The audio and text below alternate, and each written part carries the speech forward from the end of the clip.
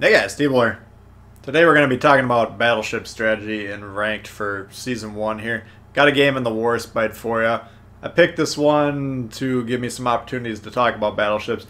There's also 4 or 5 points in this match where there's a mistake made that should cost whichever team making that mistake the game. So I wanted to pick this one to point that out because I think that's really important. So here on north you can see you got A and C stacked there, and then B all the way to the east side of the map. Now in my mind, controlling, I think if you swung through A, captured that, and then pushed through C, killed everything over there and captured C, and then held on, I think that's the winning strategy, or mirrored it if you spawn on this out.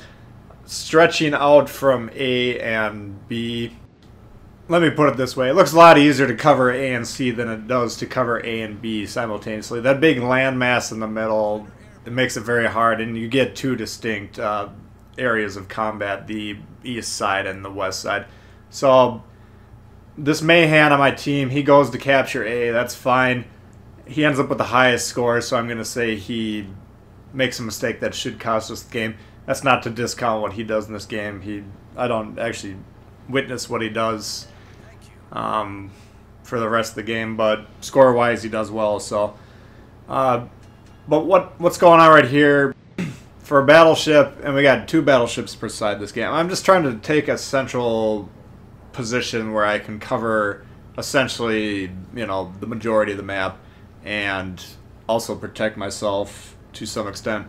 Now, usually what's going on here, they spawn kind of mirrored from us on the south, and you'll catch a lot of ships kind of sailing broadside to sea, and that's what I'm kind of banking on catching here. But you'll see the Mayhan's kind of coming my way, and this is making me a little nervous. He is launching torps there, so it seems to me like his attention is somewhat still focused over here. But if he leaves A to, go sail to the other side of the map, in my mind that's a losing strategy, and that's actually what he ends up trying to do here. Now, how you win these games, especially in ranked, where the points tick up very rapidly, you hold 2 objectives for the majority of the game.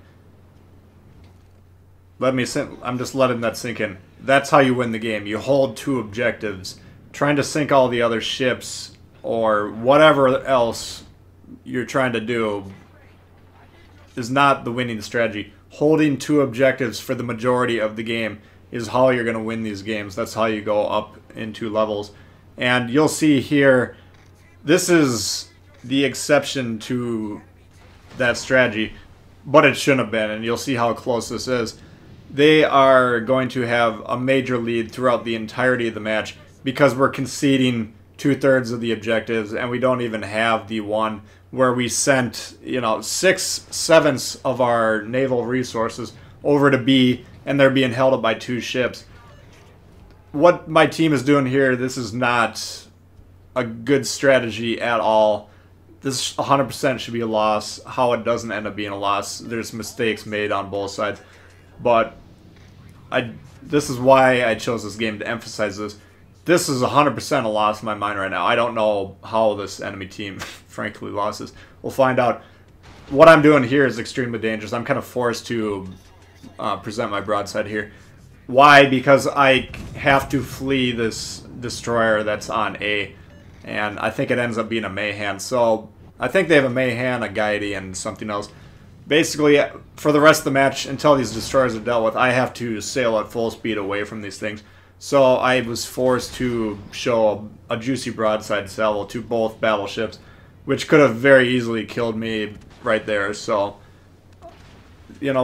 these destroyers, when they get behind your lines like this, the map awareness needs to be there as a destroyer player, as a cruiser player, as a battleship player. All classes of players, you need to understand how to use the map, and you need to use it constantly. I cannot defend myself against 2 destroyers over here, okay?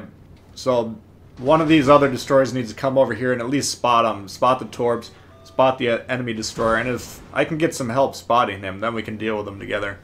But essentially, I've been sacrificed here, all in the name of holding on to B, which is 1/3 of the capture points. Again, they have 2/3 of the capture points, so they are winning the game. Every second that goes on, their lead increases. Now, you're looking at the score, we might be slightly ahead by now, but we're up 2 ships, and we're slightly ahead, and that's diminishing very rapidly. And this is 100% because the strategy is not a winning strategy here, you know, so I'm not trying to harp on my team, I'm just trying to emphasize this point that playing the objectives is going to win or lose the game. It's about 95% of the time with this thing. If you control the objectives and that forces the enemy team to make mistakes because they have to play recklessly, that's when you can accrue some damage and perhaps, you know, build some sort of rout in terms of ship count. But usually, barring just really bad play on one team, it's going to come down to points, you know, to a large extent. So what this man was doing, he was just shooting in open water, and I did want to point this out. I would call it a mistake on that person's part. It wasn't a game-threatening mistake, necessarily. But I've been seeing this a lot in ranked, and maybe I'm just noticing it because I'm sticking around watching the ends of the matches. A lot of destroyers just kind of sailing around without any smokes available to them, shooting battleships as if this helps their team out at all whatsoever. All it does is make you spotted for the enemy team, and people are going to hopefully be shooting you as a destroyer. Destroyers, especially in these ranked modes where the destroyer's values are just so important, you cannot be shooting your guns in open water, especially at low value targets like a battleship where you're trying to wither down 60k worth of HP or 40k or whatever, 20k, whatever they have left with your guns. That's your plan?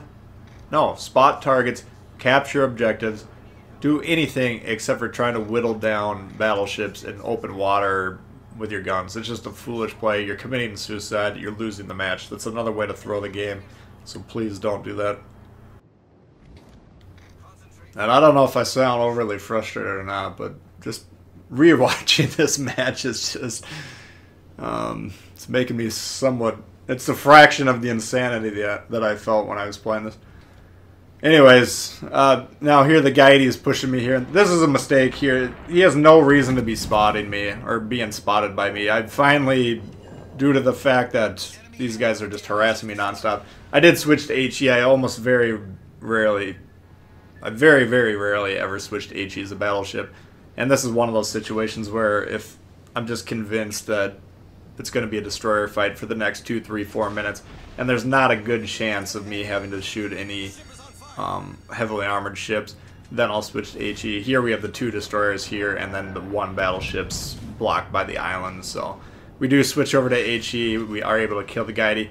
That's a mistake there. That's a game-throwing mistake. He killed himself, and he had no reason to. He had no reason to be spotted by me. You know, he is obviously much better concealment, much better mobility.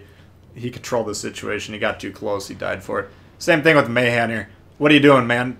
Check the score. Why are you trying to kill the ships? People need to recognize, how are we going to win the game here? They're up 150 points. They're gaining the lead by the second in terms of points.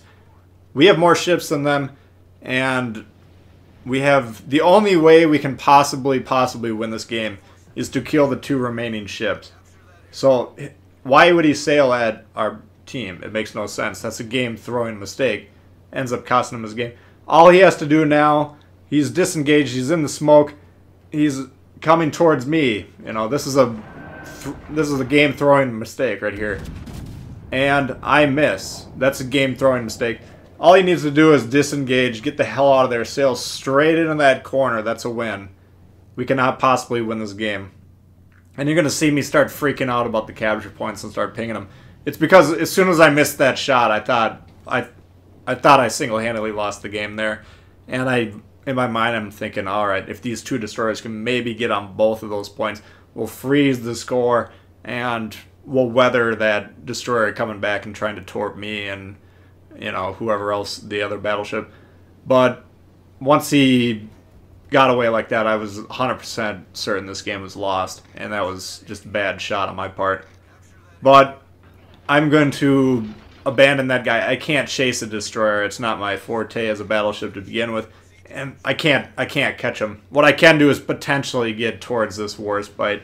Now he's sailing to the left in terms of the screen, to the east in terms of the map, and I'm sailing towards the west. So it's going to be very hard for me to catch him. All these ships had to do was sail away. The Mayhem comes back in. This is a throw. That's a major mistake. Fubuki's able to gun him down. Good job to the Fubuki. I still think we don't have any chance here. I'm pinging these things. It's futile in my mind. I don't think the destroyers can get there. There's still a lot of time in terms of the scoreboard, but where there's not a lot of time is their score, which is running up 8 points every 5 seconds or whatever it is. And that goes very quickly. So now it's just balls to the wall. Everyone needs to kill this Warspite. I don't care. You know, in my mind, I'm trying to do quick math. Like, can these ships sacrifice themselves just to get some damage? And, you know, probably not. But that's what I was trying to figure out at that time. But again, this was just so... This is such an uncomfortable game where I hate games where you're up a massive amount in terms of ships and you're on the verge of losing, or you do lose the entire time just because people are so sloppy and they don't want to play the objectives. Very sloppy play. It has no place in ranked battles. If you don't have any interest in winning games, just don't play ranked battles. The entire point of ranked is to win. You know, there's plenty of other game modes, particularly AI. If you don't care about winning the game, you just like to sail around, goofing off, AI is perfect. But anyway, Warspite here, he's kind of driven broadside, and we're able to catch him up. So, you know, that's that. And maybe I sounded a little crankier in that one. That game was just so frustrating to play, but we were able to pull it off, you know, against all odds. I don't think we, frankly, should have won that game. That's going to do it for this one, though. If you did like the video, please hit the thumbs up. New to the channel, consider subscribing. Let me know how rank's going for you guys. You getting any better luck with your teammates than I am? Not likely from what I've heard so far from you guys. And we'll see you guys all later. All right, peace.